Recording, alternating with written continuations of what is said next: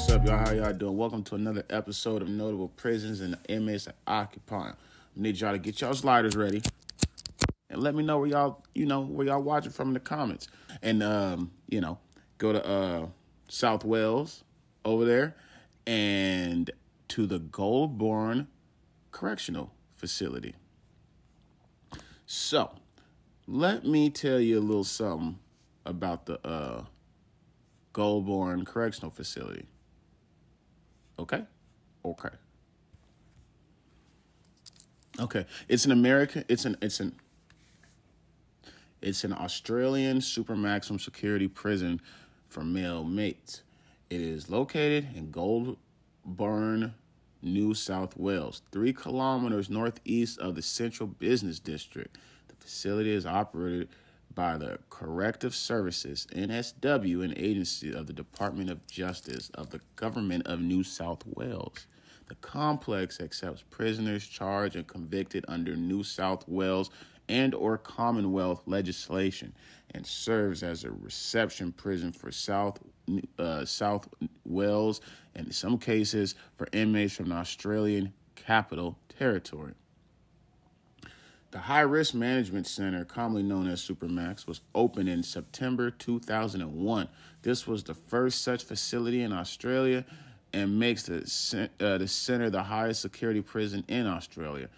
Supermax was completed and renovated over 9 months and completed on 4/20/2020, April.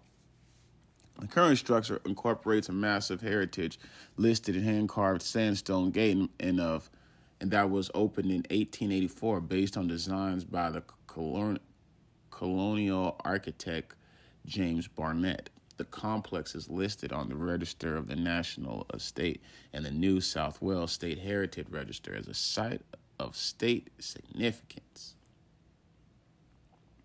So real briefly, Goulburn's first lockup was built around 1830 and gallows were built as early as 1832 when floggings were common. The first Goulburn gaol was proclaimed on June 28, 1847, attached to the local courthouse when the controller of the prisons first reported to Parliament in 1878 that Goulburn gaol had accommodations for 63 segregated and 127 associated prisoners and held 66 prisoners, inclusive of 1 female.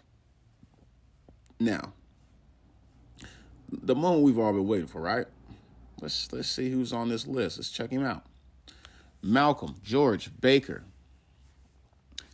He was responsible for the Central Coast Massacre. Let me tell y'all a little something about that Central Coast Massacre. Essentially, it was a shooting spree killing that occurred on the evening of October 27, 1992. In the Central Coast of New South Wales, Australia, a 45-year-old motor mechanic, Malcolm Baker, killed 6 people and an unborn child, injured 1 other person. August 6, 1993, he was sentenced to life imprisonment for the 6 murders. Get your lighters ready. There we go. They smoked his ass. He's serving life imprisonment plus 25 years, and he's currently incarcerated. Next, we have Seth Gonzalez. The murders of his parents, Teddy and Mary Loiva, and younger sister, Claudine. 3 concurrent terms of life imprisonment with no possibility of parole. Sheesh. That's crazy. Next, we have Bassam Hamzy. The 1998 shooting murder of Chris Termazzi outside a Sydney nightclub and was subsequently convicted for conspiring to murder a witness against him. And he's the founder of the Brothers for Life street gang. Oh, he's the leader. Damn. Wonder how much time he got. Let me see. Let me tell y'all a little something else about Bassam Hamzy over here.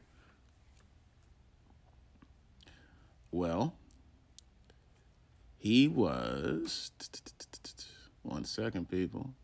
In April 2016, he was found guilty of involvement in the February 2013 kneecapping at a Bass Hill of another B4L member, What's kneecapping? Could y'all inform me on that?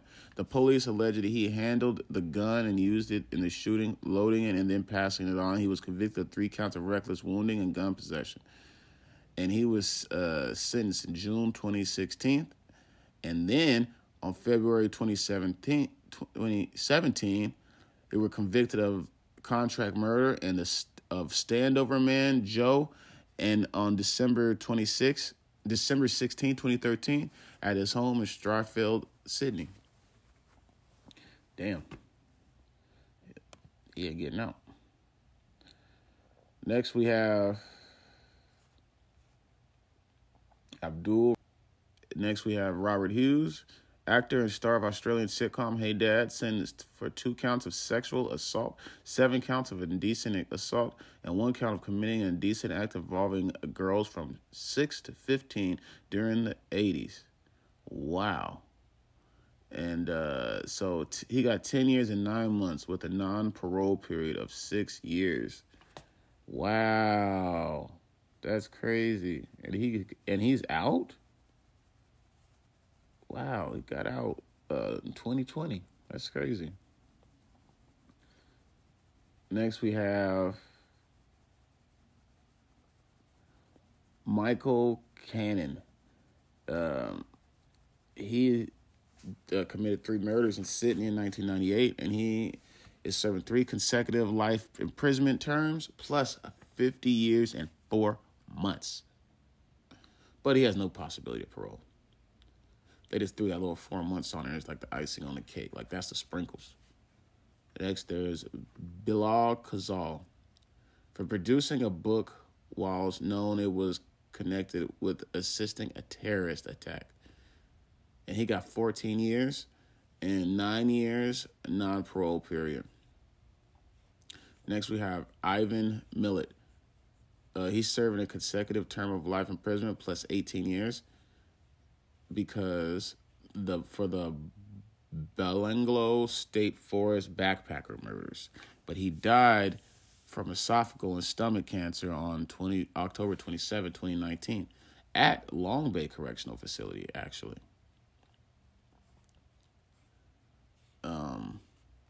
Next, we have Malcolm Nadine, and he was convicted for 2 murders and an indecent assault on a 12-year-old girl and the attempted murder of a police officer. At the time of his arrest in 2012, Nadine was Australia's most wanted fugitive, and he got life in prison plus 40 years. No possibility of parole. Ngo Can Fung. And he was convicted for the assassination of Cabramatta MP John Newman, and he got life in prison. Bilal Scoff. Wow. Get your lighter ready. This is probably one of the scummiest people I've never read about. He was charged with the Sydney gang rapes in 2000. And they gave his ass 31 years imprisonment and a 28 years non-parole period. Dang. So he's he's eligible for parole in 2028? That's crazy, man. Next, we have Mark Valera. The 1998 murders of David O'Hearn and Frank Arkell. 2 consecutive terms of life imprisonment. And last, we have Lindsay Rose. The murders of Bill Kavanaugh, Carmeletta Lee, Raynette Hollard Fatama, Ozanol, and Carrie Pang between 1984 and 1994. 5 consecutive terms of life imprisonment. No possibility of parole. Damn. Daniel, where you find this? Well, that's it for this episode, people. I appreciate you for watching. Stay tuned for the next ones.